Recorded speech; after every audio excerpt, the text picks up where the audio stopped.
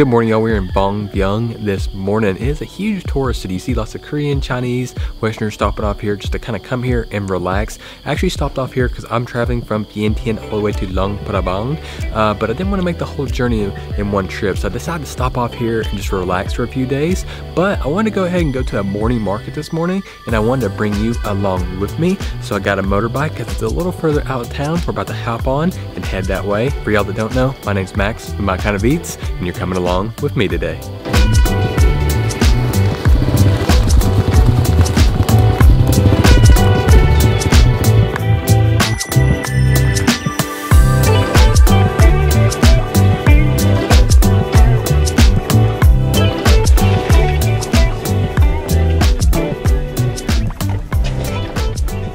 We're here and parked, walking up now. I don't know what it's gonna be like this morning. Subaidi. Like I said, I don't know what it's gonna be like this morning, but we'll see. Nothing else, the people are super friendly, so we'll get here, have some fun.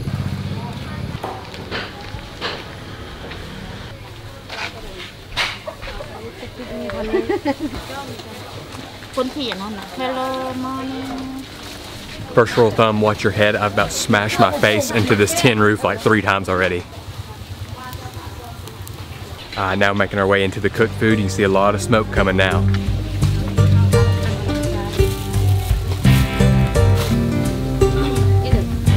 Oh yeah, it's smoky. This is where the cooking is going on.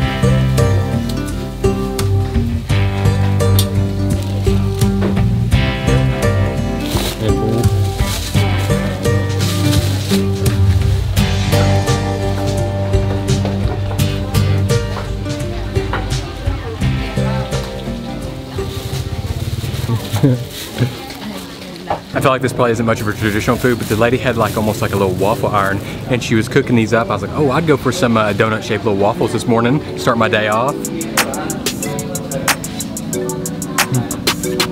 That's exactly what these are, like a little waffle batter. I can't help but feel like I need a ton of maple syrup to go along with these. A little dry without it. Buddy.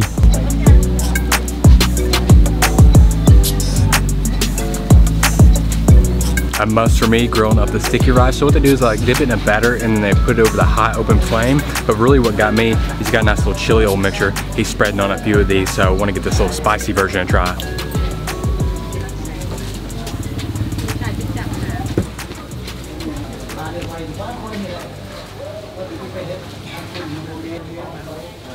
Wow.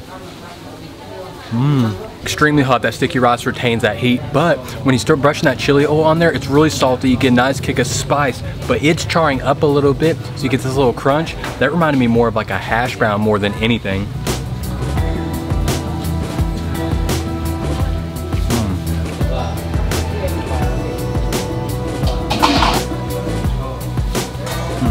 So we got the grilled eggs here, I think. I've seen these, and I've seen these, and I've seen these, but I've never gotten them. I don't know how to eat them or what to do here. I'm just gonna pull one off and crack it open. Oh yeah, see, it's just cooked on the inside here.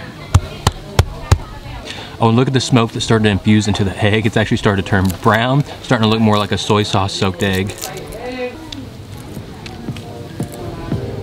I'm gonna hope this is black pepper and everything. It's just not a bad egg. Look at that. It does not look great.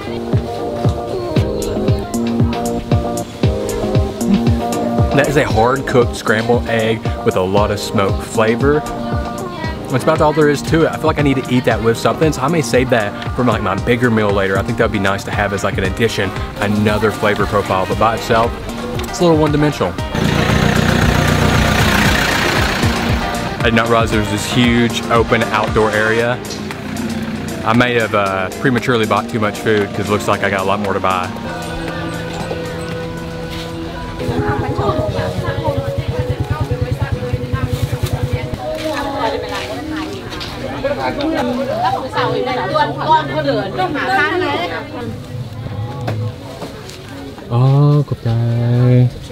Oh, yes, thank you so much.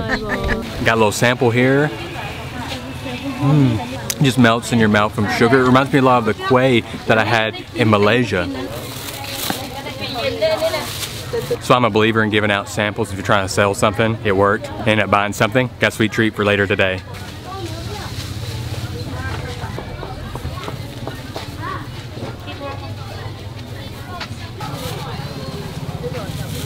Out here's all the fruits, it's all the vegetables. Don't see much to buy that I can eat right now, so I think I'm gonna go back in, try to grab some sticky rice somewhere and start eating the things I've bought. And then, of course, get ready for that next round.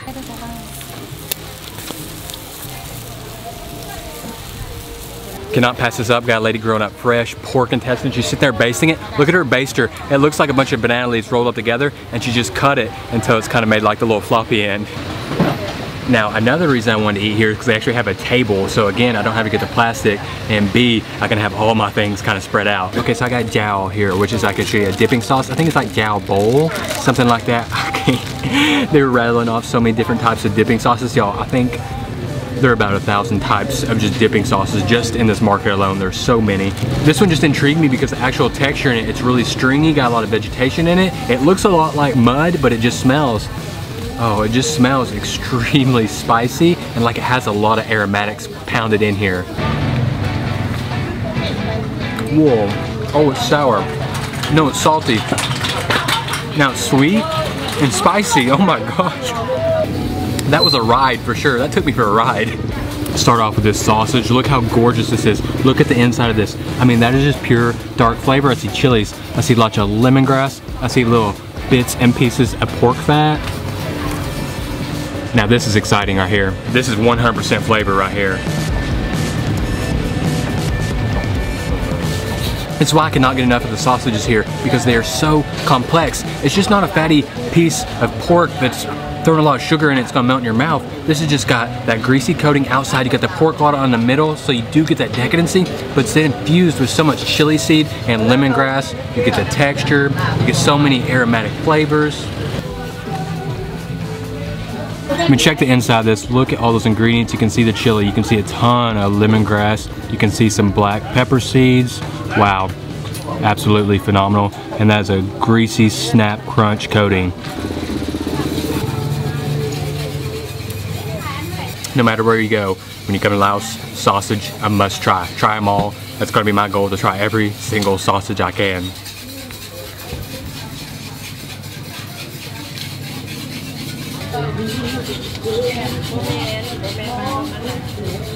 Yeah, what she's basting in, can you say garlic bomb? Wow, that just attacked my taste buds, y'all. That is smoky, fatty pork with a ton of garlic.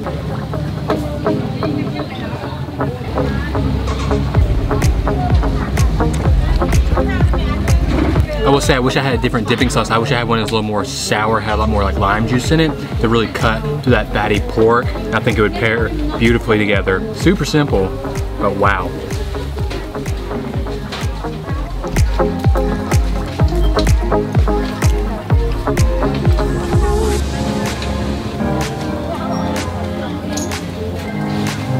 I mean, that's just well grilled up pork with a sweet little soy sauce coating. And so that's when you really need your dipping sauces and things to kind of get more flavors going. That's very one-dimensional.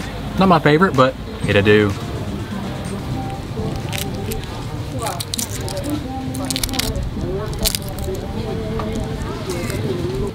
I'm gonna give the egg round two here now that I got my dipping sauce and a little sticky rice. That's how you do it. Get those eggs, get you some sticky rice, some dipping sauce. That can make a really cheap, complete meal. I still feel like there's a lot of goodies in here, but we gotta hurry. Seems like the market's dying down. Let's get moving.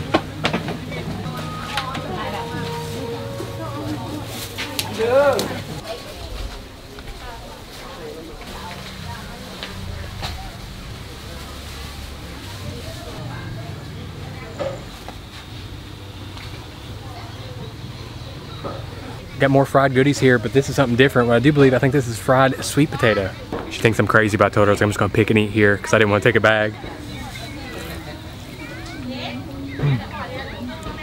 Look how vibrant purple this is. That is for sure a decadent bite. I mean, I just got an explosion of greasiness when I bit into this. Tell you the truth, I don't care for their batter or their frying process. It's too greasy.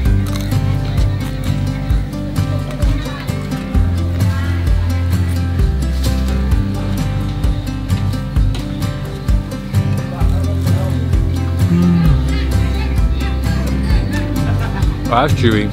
That's sticky, that is chewy, that is thick, that is, oh my gosh, I cannot breathe. Ooh.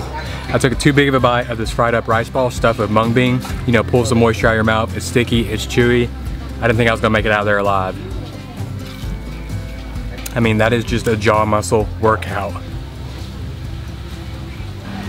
Now, I'm really hoping this last one is pandan flavored, just the only thing I can think that would have this green coloring. Not to mention, look at the surface area of crunch on this.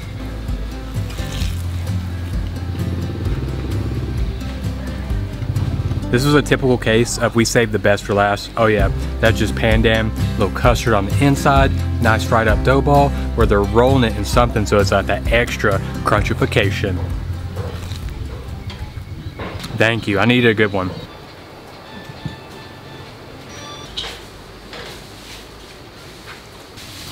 Must not be destined to leave yet. I was on my way out and I saw the stall here doing noodles, so I thought I'd stop in and try a bowl. Yo, I'm trying to smash these noodles as hard as this little homie over here. He's slurping hard. My boy. Ooh, and the noodles are here. This actually smells like a pho when it first comes out here. And it kind of looks like it too. I think this may be like a little Laotian version of a pho because I know it usually has tomatoes in it. You see all the greenery. Got the nice little rice noodles. Other than that, it has a nice subtle pork flavor, nice and milky, and a big kick of garlic. It's crazy.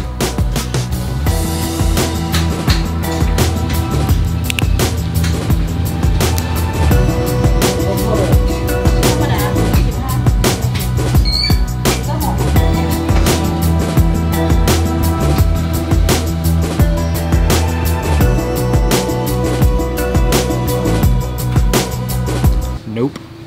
That was garlic. It's ginger. Nope.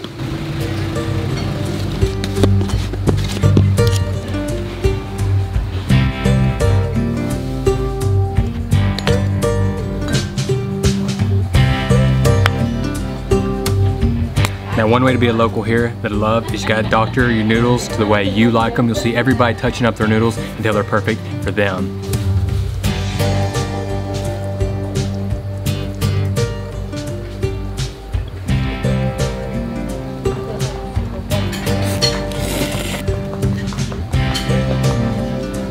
Just a nice milky pork broth, fresh rice noodles that actually have a lot of spring to them, and then you doctor that up to how you like it.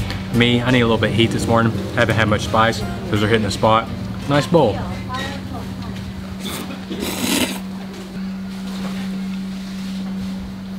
That was a really strange texture for the pork ball for me. It was really doughy. It wasn't springy at all. I guess I don't know if I've been in Thailand or been so bouncy, so springy. I was expecting it, but that was more of like a doughy, very soft, that had no bounce back. Pig's bug cake, soft. Not the best bowl of noodles I've ever had, but you know what? It's something cheap. It's 10,000 kip. You get in here, you get your protein, you get your veg, you get to doctor it up how you want it, and you get something in your stomach, and you get your day started.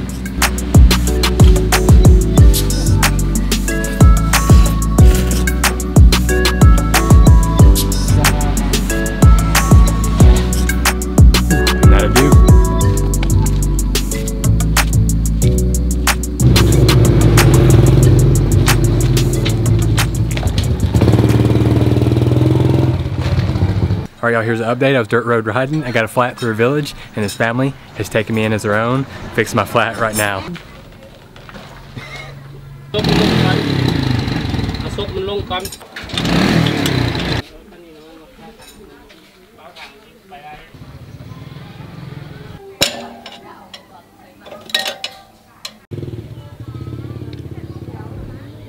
Wow.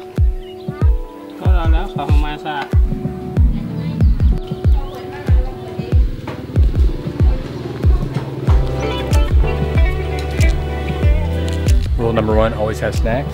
I got this sticky rice and my coconut custard from earlier. Oh yeah, always having snacks makes every problem better. I do feel terrible the fact that I'm just sitting here eating sticky rice and custard and they're fixing my bike.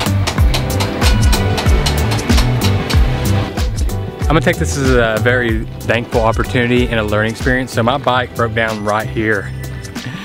And here are the mechanic people, the people that took me in. So I think it just shows like things do happen for a reason, you know, like you just gotta take it, look at the positive side of it. I didn't expect this to happen, you know, had some other things planned for this video, but I've got to return my bike as soon as this gets done because I'm getting close to my 24-hour period. Thank goodness for these people though. and we are good to go, ready to ride. I gotta ride fast to beat the 24-hour time period I've got to return it by, so I'll meet y'all after I return this.